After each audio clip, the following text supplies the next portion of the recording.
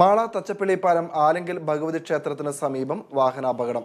Bus മറിഞ്ഞ് 11 പേർക്ക് പരിക്ക്. കൊമ്പത്തിടവ് തച്ചപ്പള്ളിപ്പാലം ആലങ്കിൽ ഭഗവതി ക്ഷേത്രത്തിന് സമീപം വെള്ളിയാഴ്ച വൈകിട്ട് 4:15 സംഭവം. കൊടുങ്ങല്ലൂരിൽ നിന്ന് വരികയായിരുന്ന സ്വകാര്യ ബസ് എതിരെ വന്ന കാറിലിടിച്ച് സമീപത്തെ 15 അടിയോളം താഴ്ചയുള്ള കുഴിയിലേക്ക് മറിയുകയായിരുന്നു. അപകടത്തിൽ കാറിന്റെ മുൻഭാഗം പൂർണ്ണമായും തകർന്നു. 11 പേർക്ക് പരിക്കുണ്ട്. പരിക്കേറ്റവരെ കൊടുങ്ങല്ലൂരിലെ ആശുപത്രിയിൽ പ്രവേശിപ്പിച്ചു. കൊടുങ്ങല്ലൂർ പോലീസും ഫയർഫോഴ്സും സ്ഥലത്തെത്തി. ഈ തെരഞ്ഞെടുപ്പിൽ പോരാട്ടം നടക്കുന്നത് വ്യക്തികളും രാഷ്ട്രീയ കക്ഷികളും തമ്മിൽ മാത്രമല്ല, മതേതരത്വവും വർഗീയതയും തമ്മിലും ജനാധിപത്യവും ഫാസിസവും തമ്മിലുമാണ് പോരാട്ടമെന്നും ചാലക്കുടി നിയോജക മണ്ഡലം UDF സ്ഥാനാർത്ഥി ബെന്നി ബെഹനാൻ പത്രസമ്മേളനത്തിൽ പറഞ്ഞു. കൊലപാതക രാഷ്ട്രീയത്തെ ന്യായീകരിക്കുന്നതാണ് കമ്മ്യൂണിസ്റ്റ് രാഷ്ട്രീയമെന്നും മതേതരത്വ അവകാശങ്ങൾ സംരക്ഷിക്കാൻ പരാജയപ്പെട്ടിരിക്കുന്ന മോദിയുടെ ഏകാധിപത്യ സമീപനത്തിനും ഫാസിസത്തിനും എതിരെയുള്ള വിധിയെഴുത്തായിരിക്കും ഈ തിരഞ്ഞെടുപ്പെന്നും അദ്ദേഹം അഭിപ്രായപ്പെട്ടു. ശ്രീ മോഡി ഭരണം അവസാനിപ്പിക്കണം എന്ന ഒരു തീരുമാനത്തിലേക്ക് ഇന്ത്യയിലെ മതേതരത്വ ജനാധിപത്യ വിശ്വാസികൾ എത്തിച്ചേരുകയാണ്. കാരണം 5 വർഷക്കാലത്തെ ഭരണത്തിൻ്റെ അനുഭവം നമ്മുടെ രാജ്യത്തിൻ്റെ മതേതരത്വ മൂല്യങ്ങളെയും ജനാധിപത്യ മൂല്യങ്ങളെയും മോഡി ഭരണകൂടം തകർത്തിരിക്കുന്നു. നമ്മുടെ രാജ്യത്തിൻ്റെ വളർച്ച, പുരോഗതി നമുക്കറിയാം. ഇന്ന് ഡിമോണിറ്റൈസേഷനും GST പോലെയുള്ള സാമ്പത്തിക നടപടികളിലൂടെ നമ്മുടെ രാജ്യത്തിൻ്റെ ദേശീയ വളർച്ചാ നിരക്ക് പോലും താഴേക്ക് പോയിരിക്കുകയാണ്. കാർഷിക മേഖല ഇന്ത്യയിൽ ആകെ തകർന്നിരിക്കുന്നു. കർഷകരുടെ ആത്മഹത്യ വർദ്ധിച്ചിരിക്കുന്നു.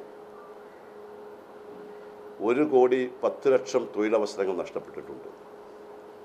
ഇതിനേക്കാൾ ഉപരിയായി നമ്മുടെ രാജ്യം ഒരു കാലത്തും കാണാത്ത തലത്തിലുള്ള വൻ അഴിമതികൾ.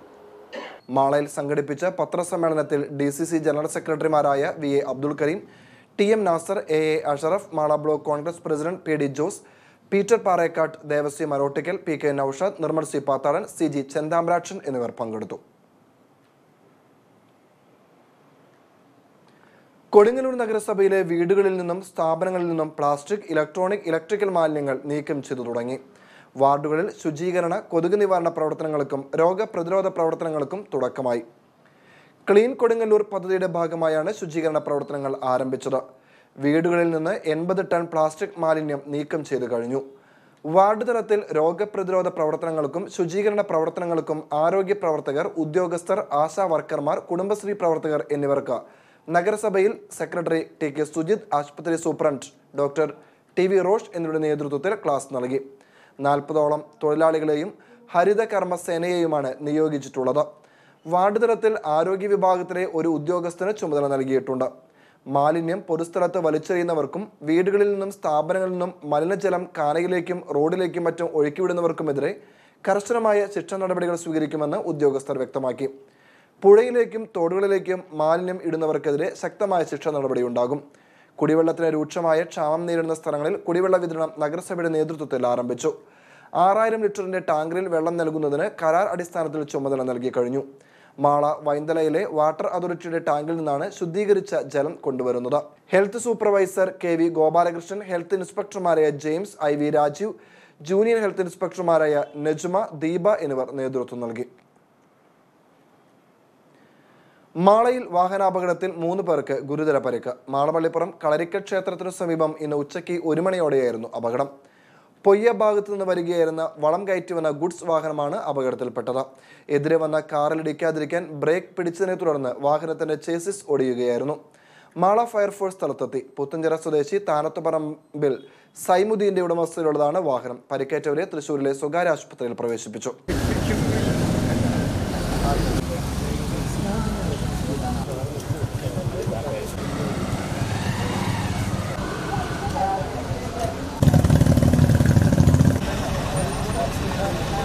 മാള മെഡ്സ് എഞ്ചിനീയറിംഗ് കോളേജ് സംഘടിപ്പിക്കുന്ന സംസ്ഥാനതല ശാസ്ത്ര സാങ്കേതിക കലാമേള രുദ്ര 2019 ഉദ്ഘാടനം സാങ്കേതിക വിദ്യാഭ്യാസ വകുപ്പ് ഡെപ്യൂട്ടി ഡയറക്ടർ VA ഷംസുദ്ദീൻ നിർവഹിച്ചു.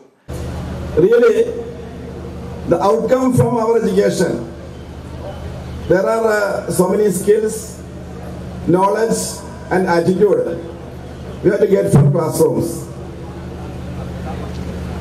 So I don't know, as recently there was a debate between a student and a teacher,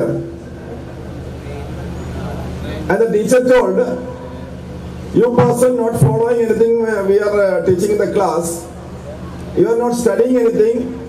You are not performing well in the examination, and you are getting 0 marks. What is going on? What is wrong with you? Then immediately the student told, "Sir, you are just passing the information only in the classroom." പഠനത്തോടൊപ്പം രുദ്ര പോലുള്ള പ്രോഗ്രാമുകൾ വിദ്യാർത്ഥികളുടെ സാങ്കേതികമായ വളർച്ചയ്ക്ക് പ്രചോദനവും സഹായകരവുമാണെന്ന് അദ്ദേഹം അഭിപ്രായപ്പെട്ടു. Principal doctor Suresh Venugopal അധ്യക്ഷത വഹിച്ചു. D4 dance season 1 Vijay Ramzan Muhammad പൂർവ്വ വിദ്യാർത്ഥിയും ഡി സോൾസ് ഡാൻസ് കമ്പനിയുടെ സ്ഥാപകനുമായ ഡീൻ ജോൺ എന്നിവർ വേദിയിൽ നൃത്തം അവതരിപ്പിച്ചത് ചടങ്ങിന് കൊഴുപ്പേകി. Rudra coordinator assistant professor Dinil Babu, coordinator Arya Unnikrishnan, Ajmal Naseer പുതുതലമുറയ്ക്ക് ആവേശവും അറിവും പകരുന്ന രുദ്ര 2019 മാർച്ച് 30 ശനിയാഴ്ച സമാപിക്കും. ശുദ്ധജലക്ഷാമം രൂക്ഷമായ സാഹചര്യത്തിൽ സ്വാർത്ഥ തൽപരർ കനാൽ അടച്ച് കെട്ടുന്നതായും വെള്ളം ഊറ്റുന്നതായും പരാതി. ആലത്തൂരിൽ നിന്നും മേലടൂർ കനാൽ ബണ്ട് റോഡിന്റെ വാലറ്റത്താണ് ചിലർ കനാൽ അടച്ചു കെട്ടിയത്. ഇതുമൂലം വലിയപറമ്പ്, തണ്ടാത്തിക്കുളം, പുതുക്കുളം എന്നിവിടങ്ങളിലേക്ക് വെള്ളം എത്തുന്നില്ല. ഈ കുളങ്ങളിൽ നിന്നുമാണ് മാളച്ചാലിലേക്ക് വെള്ളം എത്തുന്നത്. കുളങ്ങളിലെത്തുന്ന വെള്ളം 2.5 കിലോമീറ്റർ ചുറ്റിയാണ് മാളച്ചാലിൽ എത്തുന്നത്. കണിച്ചാന്തുറ ലിഫ്റ്റ് ഇറിഗേഷൻ പദ്ധതി വഴി എത്തുന്ന വെള്ളമാണിത്. കനാൽ അടച്ചുകെട്ടുന്നത് കൂടാതെ വെള്ളം ഊറ്റുകയും ചെയ്യുന്നുണ്ടെന്ന് നാട്ടുകാർ പറയുന്നു.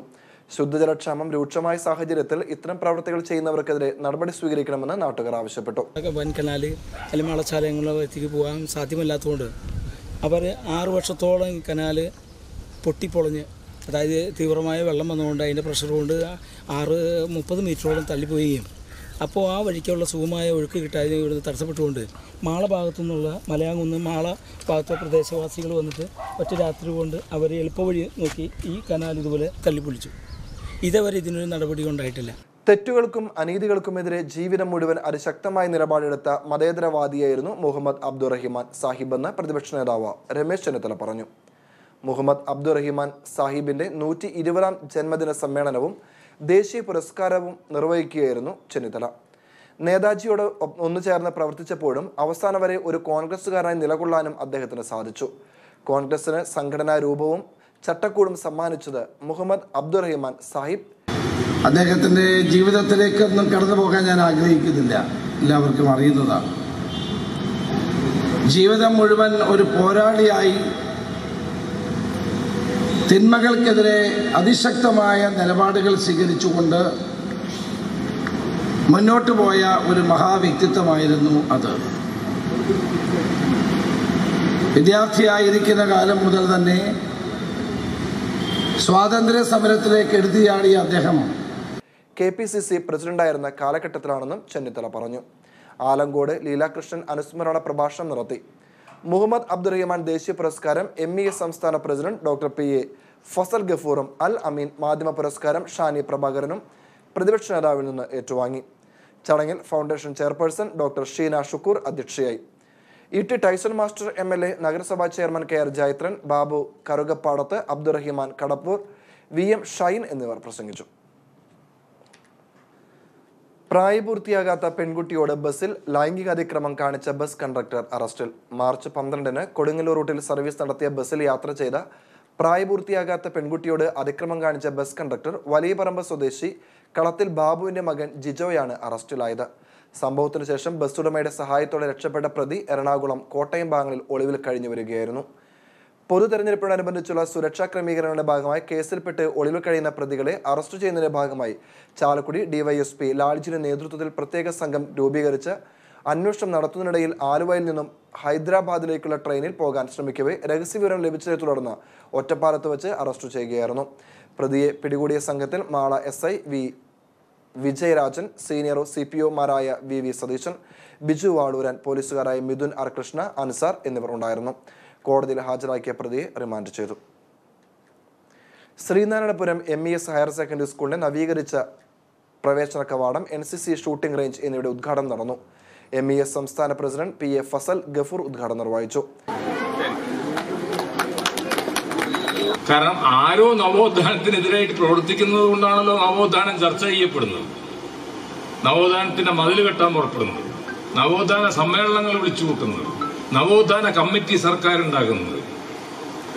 അതാരാണെന്ന് നിർഭാഗ്യവശാൽ സർക്കാരിനും മനസ്സിലായിട്ടില്ല, പൊതുജനങ്ങൾക്കും മനസ്സിലായിട്ടില്ല. കാരണം അത് മനസ്സിലാക്കണമെന്നുണ്ടെങ്കിൽ ഒരുപാട് ചരിത്രത്തെ പറ്റിയിട്ടുള്ള അവബോധമാണ്. അതൊരു നൂറ്റാണ്ടുകളായിട്ട് നടന്നുകൊണ്ടിരിക്കുന്നതും മുന്നോട്ട് നടന്നുകൊണ്ട് പോകുന്ന ഒരു പ്രസ്ഥാനമാണ്, ഒരു സംഭവമാണ് നവോത്ഥാനം. നവോത്ഥാനം ഇവിടെ വെച്ച് അവസാനിച്ചോ? ഇല്ലല്ലോ. നവോത്ഥാനം ഇനിയും പുരോഗമിക്കാനുണ്ട്.